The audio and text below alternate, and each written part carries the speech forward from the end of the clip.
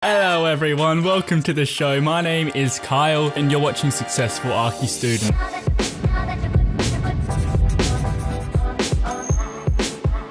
Thanks for joining me today. I want to share with you my third year project. This is my first semester project. I just finished maybe a week ago. So recently a lot of people have been asking me, they're like, how come you always post other students' work on your page and we've never seen your work? And I'm like, that's a good point. I don't really share too much of my work. And so today I wanted to share with you the project I just worked on. A lot of people have been asking me to share this specific project. This is my Design Studio 5 final project for semester 1. If you guys haven't seen me present the first part of this project, I do that in the video. I'm going to put the link up there so you can go watch me presenting my previous submission. Now this submission was a bit different because pretty much all they were asking for was a full documentation set. And for those of you that don't know what a documentation set is, it's a full drawing set with all plans, sections, elevations, details, just showing how the building is constructed. Rather than this being kind of like a sketch design where we have to create a concept and everything, it's really focusing more on the technical side of things and the construction behind it. And I think this semester was quite cool because the first part of the semester, the first project,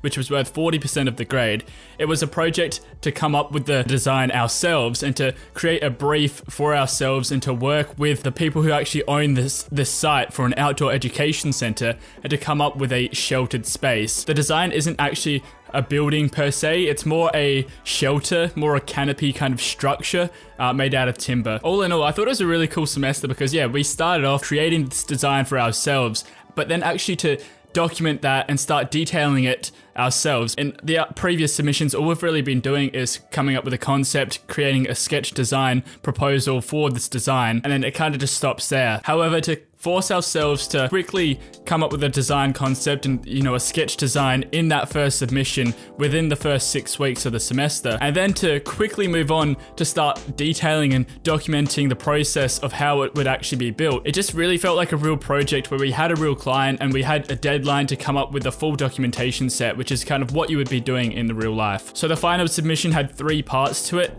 First of all, we had to do the full documentation set, which they were either wanting hand drawn, which I was like, no way, no way. I had to do that in first year and it took way too long. Or they said to do it on Revit, which is the approach I took.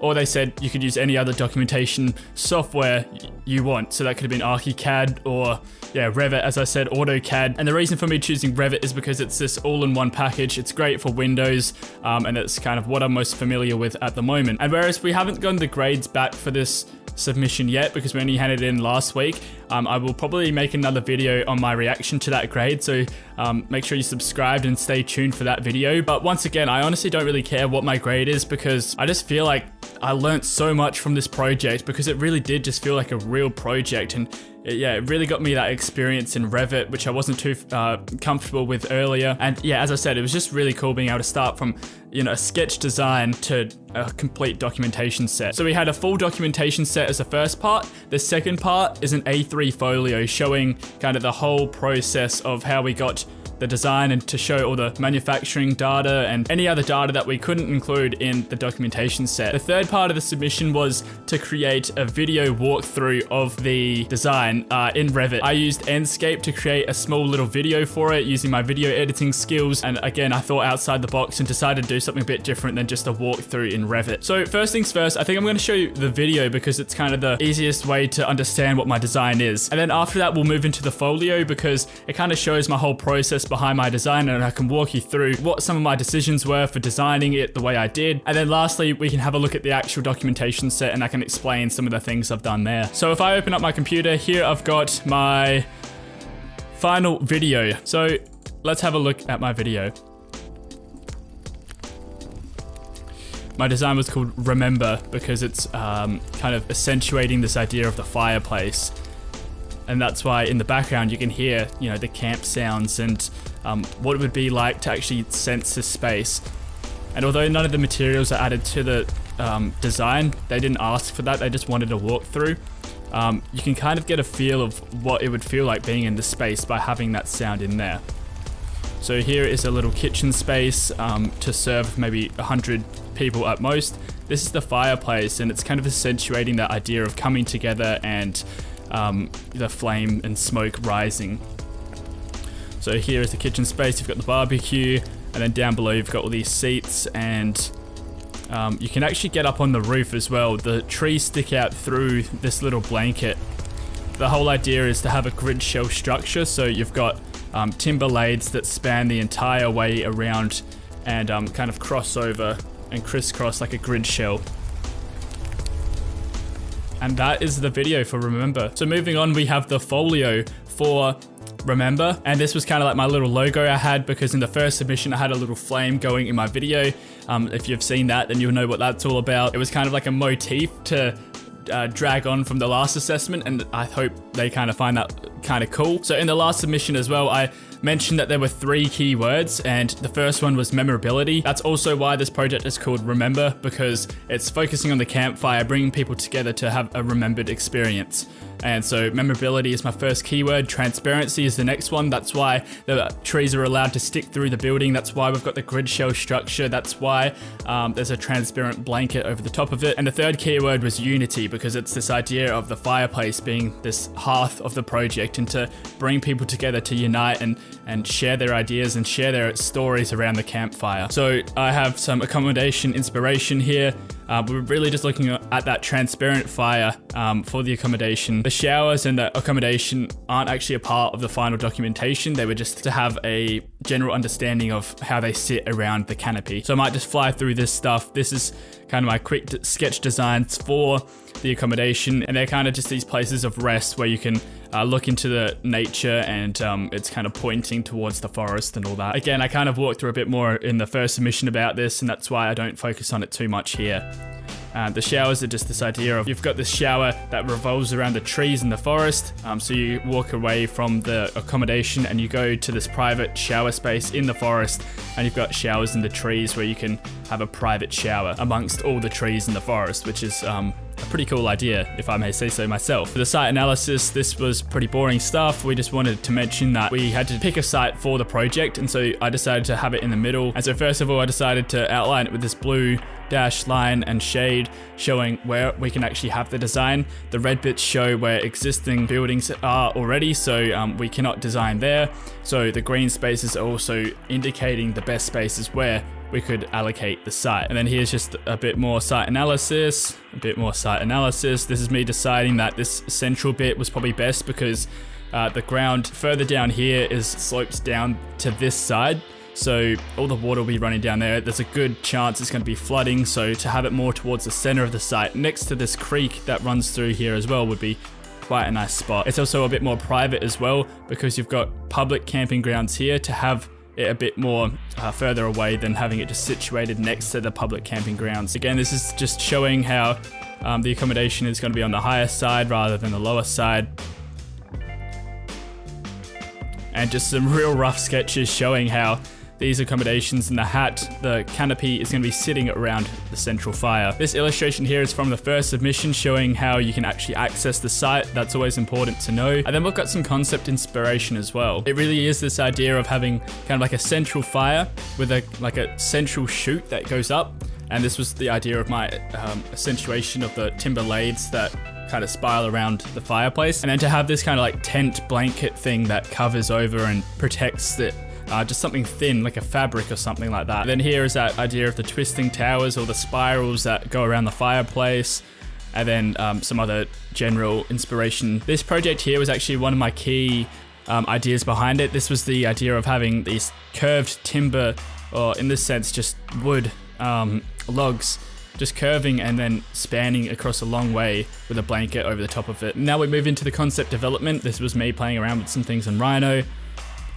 This is all pretty boring stuff. Just this idea of the cave-like structure just coming up and curving around. And here I'm talking about how I would actually kind of be designing this. So how there would be 3 different parts. You've got the spiral bit at the start, you've got another one that connects to the ground, and then this cave structure. Also showing the heights and stuff, because that's all very important, and how the landscaping is actually coming off of the roof of this project, and the trees stick through it as well. This was some very early development I did, just showing the general idea of the structure, and you can see how my design has progressed over the weeks of this semester.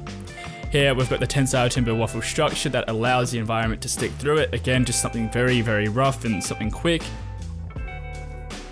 And then this was my model from the first assignment where I'm showing how this timber structure and these lathes would actually be built. And then we've got some further development trying to like dig down into how the spaces are actually going to be used and how you've got these suspended overhead storages, and then the kitchen space, how that's kind of laid out. And I actually decided to change up my concept quite a bit. So I decided to have a more closed structure after the first assignment. This is where we're starting to see stuff that wasn't from the first assignment. So I decided to make a quick model showing how this this kind of grid shell structure is going to be laid out. This was before I did any designing on the computer or on sketches. I just decided to make some quick models. So I wanted more environmental control, more shelter, and more shade. And then we did some quick sketches showing how this is going to be kind of laid out. And then we brought it into Rhino and just did some quick working out. And I had this very commercial balcony at the start, which I decided to get rid of. And then in the background there, you can see how the grid shells kind of sitting on top of this blanket that is just very thin fabric. Again, this is just working out kind of the new kitchen space and how this seating all works. And towards the middle of the second project, I did a quick draft documentation set just showing where everything would be laid out and where the details would be and where the section cuts would be as well, which I thought was pretty helpful because I could show that to my tutor and he could give me advice on, nah, you'd be better off cutting through the section a bit closer, or maybe doing a different detail because that doesn't really show what you need to show. And then we had some construction inspiration because that's what we kind of needed to understand, the construction behind it. This detail here was actually pretty key as for the inspiration behind my construction, which you'll start to see soon in the documentation set. So moving on, we did some quick drawings showing the construction ideas. And then this was my quick 1:2 model using timber in real life. So this is half of the size of what it would be in real life. And then I did a quick Rhino model as well. And then we get into the actual detailing behind how some of these timber lathes are connected to the ground. That's really what all that's showing, talking about the ground conditions. You've got this continuous concrete strip beam that goes around the perimeter of the building, and then you've got a concrete slab towards the middle there, whereas the rest of it is all grass and the natural ground. Then you start looking at the typical connection in an isometric view, and that's this idea of the detail where you've got this steel plate that is connected to the bottom side of it, and it connects these two timber pieces together. Again, just some more typical details. That's the end of my folio. So that really was just something quick that the tutors can flick through and have a look and refer to. It wasn't the main idea behind the project. The main idea was actually what's coming next, which is the documentation set. So let's go ahead and open up the documentation set. This is the first page. You've just got my little animation there with the sounds in the background, just to give it that motif feel, like remember. And so the first page of my documentation set is the location plan at 1 to 10,000 scale. This is just showing the general location of the site. So it's showing the suburbs that are nearby, and it's also showing the drawing schedule. So the drawing schedule is just a list that shows the drawings in the documentation set, and it also shows the sheet numbers, so you can know what to expect while scrolling through this. Now, it's important you always have a title block in your documentation sets. Mine just has my name, the subject, and then the legend's going to be here, as well as some other project details down below. The next drawing is the site plan at 1 to 500. The site plan is definitely showing different information than the location plan. It's much more zoomed in, and it's showing kind of the nearby conditions. It's showing the set out point, so how far off an existing structure do you have to walk to get this building set up? So that's information for the construction people, the builders. It's showing paths and their width.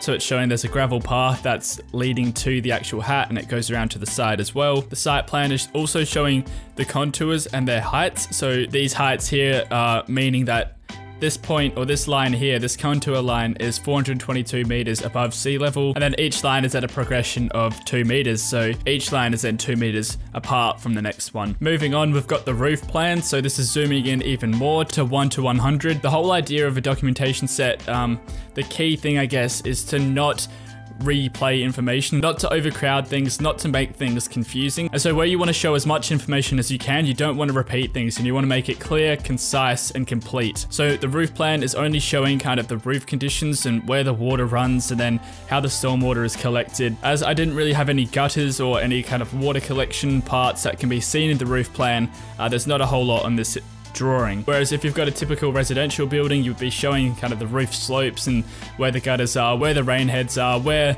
the downpipes are, and all this kind of stuff. So then we move on to the ground floor plan, which is a slice at 1200 mils. And here we're starting to show dimensions. We're starting to show what those ground conditions are, how the kitchen's got this timber run. So you can see that that's T1, which is a 18mm Eco Deck Plus. And then you can see NG is the natural ground, so it's to be retained and preserved. And the fire pit has a stone ground there as well. So the key point of the ground floor plan is to show the different section cuts.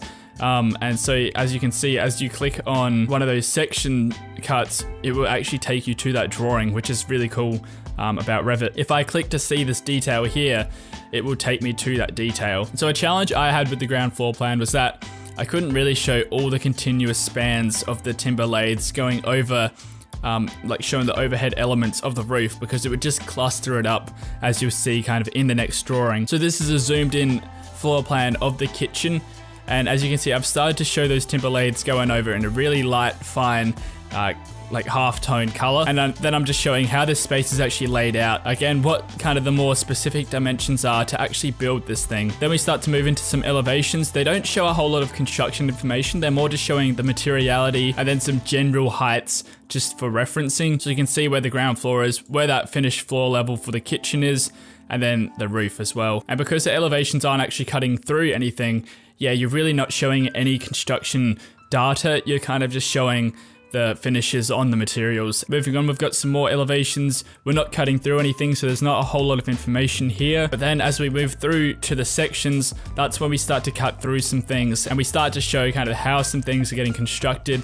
If we were to zoom in here, you can see that you've got some thicker lines on the things that are cut through. So the ground line's the thickest, and then the things that are getting cut through are also the second thickest. And you're showing the crosses through the timber to show where it's been sawn off. And you're also starting to show the footings and the slabs underneath the ground, everything that's being cut through. So then moving on, we've got section B here, just showing a cut from the north to the south. And we can see this little detail call out here. So if we go to this page here, which is the next page, A109, we can see that it's a zoomed in detail call out of the wall section. And now we can start to see how these timber lathes are connected to the ground. We can see where that strip beam footing is, and we can see all the notes, and we're really starting to get a lot deeper into the construction of how this is actually built. I've got a little isometric detail here which is showing that connection of the lathes to the ground in the fireplace. And as you can see, this is very different to a concept sketch design set, because a sketch design shows kind of how the spaces is used for the client, whereas the documentation set shows how it's to be built. The next page then shows some typical details of how those timber lathes are connected, and you can see that this footing has got a horizontal timber lathe that's connected to the ground by these bolts, and then that's screwed into the kind of like more vertical timber lathes. And these are connected by a steel cleat, which kind of compresses the two. So you'll be able to see that in this drawing here, which shows that detail of how these two timber lathes are sandwiched together by these galvanized steel plates and then bolted through to make sure they're still secure. And you can see how this strip beam just goes around the entire perimeter. In between the two timber lathes, you've got this 8mm modacrylic blanket that's treated with flame seal, and so that makes it water and fire retardant, which just means it's this thin material that's fireproof, waterproof, and it's going to keep the rain out. It's not going to catch a light, and it really does the job that I need it to do. So the last page of the documentation set is this section details page, and that's showing how the trees sticking through the building, how these the blanket opens up and it falls down to create a little drip groove where the water can drip down and water the tree. It's showing this connection of the timber lathe to the in the kitchen space, and how that connects to the timber floor. And so that's the end of my project, guys. I will let you know what grade I get. I will share with you my reaction to that, and I hope you enjoyed just looking at some of my work. I don't really know if this is something you guys enjoyed. If it is, let me know. If it's not, let me know and I won't do it again. But yeah, I just thought I'd share that with you. So thank you guys so much for watching. If you want to check out one of the other videos, you can do to the side here. And if you want to subscribe to the channel, you can do with that button down below. Thank you guys so much, and I'll see you in the next episode.